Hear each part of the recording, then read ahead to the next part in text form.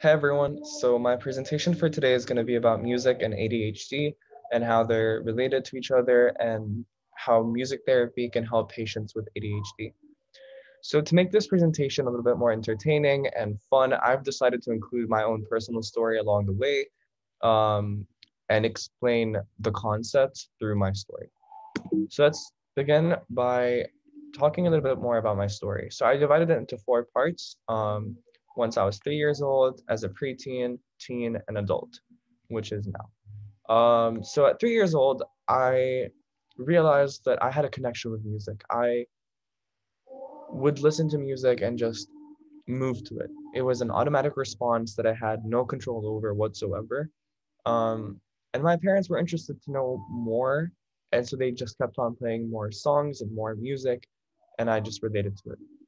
Then, as a preteen, I was dealing with anxiety and a lot of pressure from society and my school and friends. So, music sort of helped me calm my anxiety and feel safe.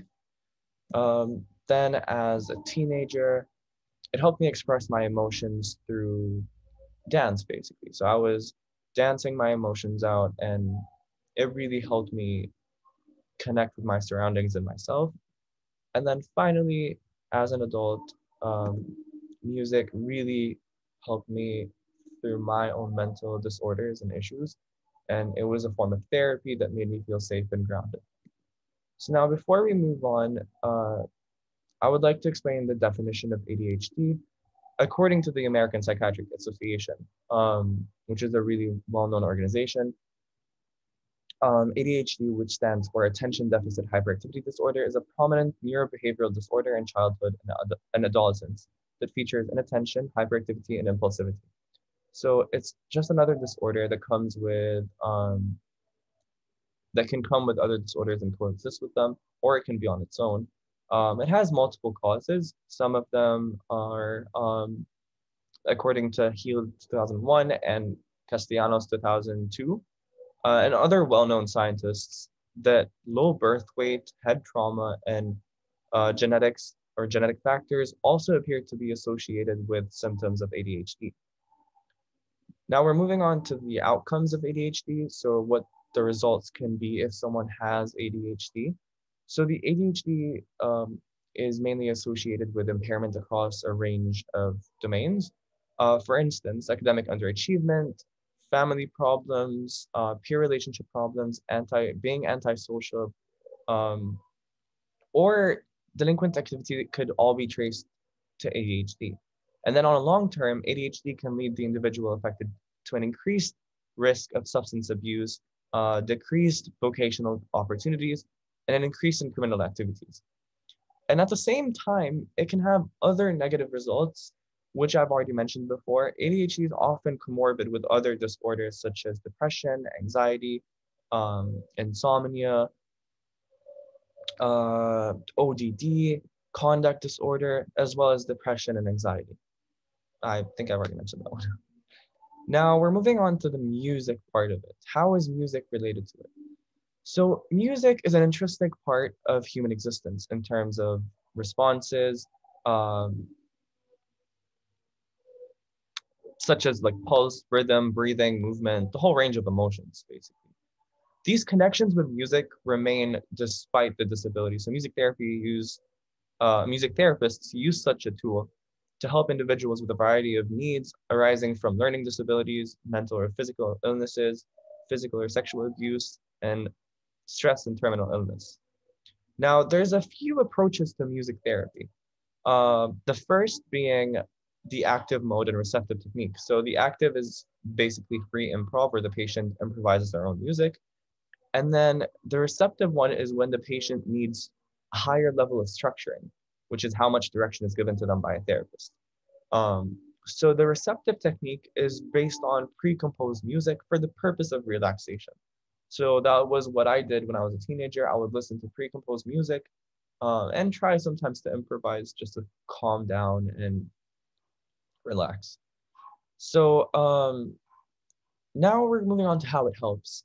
Music really helps provide structure. So music is rhythm, and then rhythm is structure. And structure is soothing for a brain that has been struggling to regulate itself to stay on a linear path, which is anyone with ADHD would struggle to stay focused, to stay stable. So, according to Kristen Hutchison, a professional music therapist, music exists in time with a clear beginning, middle, and end. That structure helps a child with ADHD plan and then anticipate and then finally react. So, and then the second benefit is music fires up synapses. So, individuals with ADHD tend to have lower levels of dopamine in their brains that is regulated by pleasurable music and then enables the brain to produce extra dopamine. Students participate in an orchestra, for example, to learn how to listen, take turns, anticipate changes, and then finally pick up on cues. It proves to the children that all voices are necessary.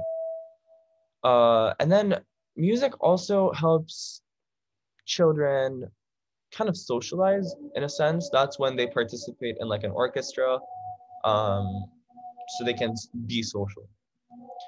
Now, finally, I want to talk a little bit about my experience. So, the way ADHD, I mean, the way music has helped me with my own condition is that it helped decrease the frequency of maladaptive behaviors because of my ADHD, reduce other mental health conditions that coexist with it, and provided me with a safe space, structuring and socially with um, a safe, structuring, and socially acceptable environment where I can express my feelings without feeling any sort of anxiety.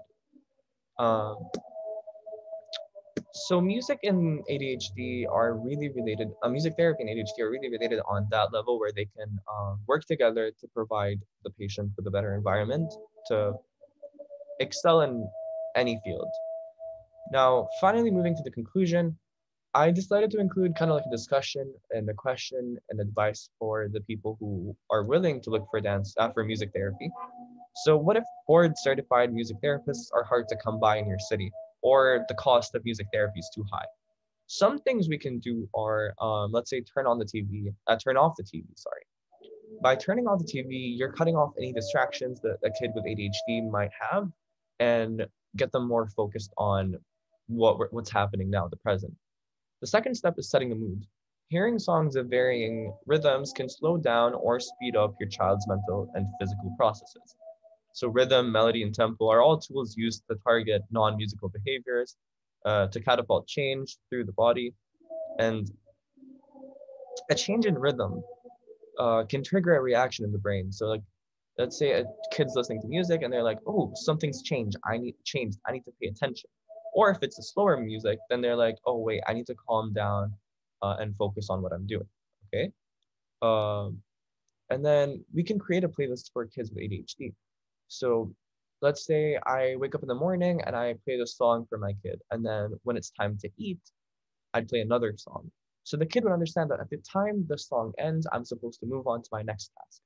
So it helps kind of like the multi-step processing when excessive function deficits may make it difficult. And then finally, we don't need to be critics of our children. So your child may insist that Metallica helps him study. You may prefer Bach, but that doesn't mean he's wrong. Some children with sensory processing disorders prefer silence to music. Um, but many individuals with ADHD say that background rhythm and melody helps them to concentrate. Now, what's playing through those headphones doesn't matter as much as its impact. If Eminem helps him focus, let him be. Um, and now, finally, we're gonna watch a short video that I have prepared about a kid that went through music therapy. That effectively. This one's better. Look at that one. Is that one better? Yeah, there we go. Oh my goodness. We don't want that one either. If you don't want it, that's okay. We don't have to make music together today. Tegan can listen. When they're at the hospital here, it can be very stressful. It can be intervention after intervention, treatment after treatment, actually having to face your stress or face your anxiety or face mortality, face sadness, face grief, whatever that unlocks, music can help to process some of those emotions, those thoughts, feelings physically even. I think the misnomer is that, oh, that must be so much fun.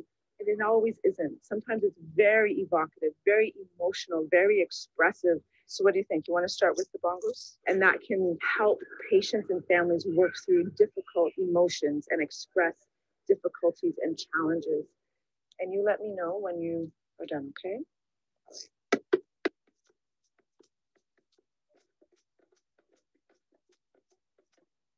All right, so if you can see in this video, it showed us that music therapists are generally very flexible with their patients, so they don't pressure them to do anything. Instead, they let them do whatever they want. At the end of the day, music therapy is a form of therapy, so they should feel better and not feel pressured to do things. And by uh, being flexible with the patients are then flexible with those helping them. So they're not merely obeying them, but in a sense, they're also interacting with them and putting their own um, touch to their healing process. And thank you.